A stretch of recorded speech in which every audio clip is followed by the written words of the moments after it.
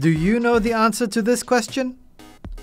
If you haven't got it by now, it's 40%. And clearly, several students in Singapore also had the answer. The Program for International Student Assessment is an international benchmarking study that measures how well students use their knowledge and skills to solve real-world problems. The study was last done in 2018 and takes place every 3 years. But this edition was delayed by a year due to the COVID-19 pandemic.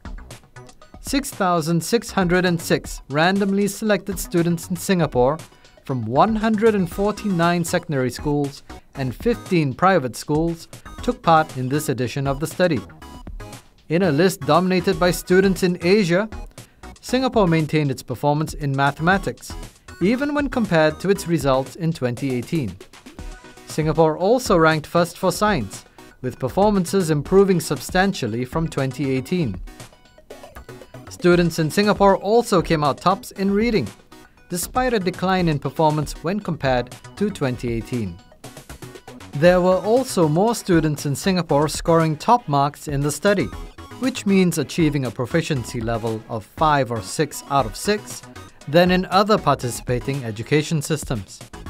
23% of students here were among the top performers for reading, while the figure for mathematics was even higher at 41%. 24% of our students were top performers for science.